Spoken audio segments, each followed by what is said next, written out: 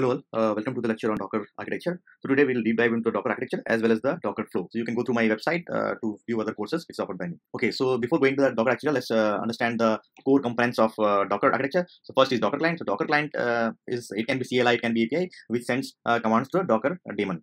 Now, what is Docker daemon? So Docker daemon is the one which executes all the commands and it manages the Docker objects.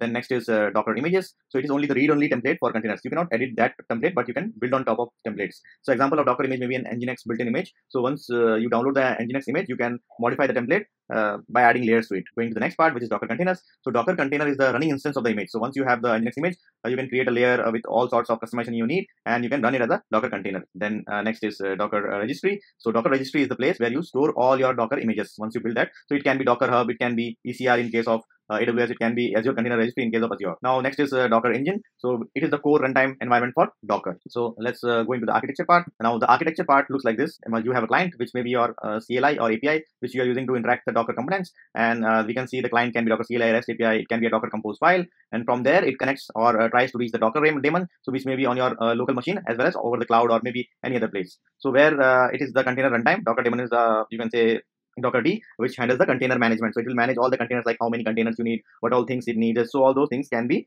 managed with the help of Docker runtime. Then next is host operating system. So all those things run whatever the Docker daemon runs. It runs on an operating system which can be Linux or you can say Mac or maybe Windows. Next part is like all these containers are the running instances which are being managed by the Docker daemon runtime. So another part which is not here is Docker networks, or we can see here network. So network will also come here. So Docker network is the internal communication between the containers. So how the containers will be connecting or talking to each other, it can be done with the help of Docker networks. Okay, so let's go through the whole flow here. So once you have a Docker client, or the user is using to run the Docker commands with the help of the client.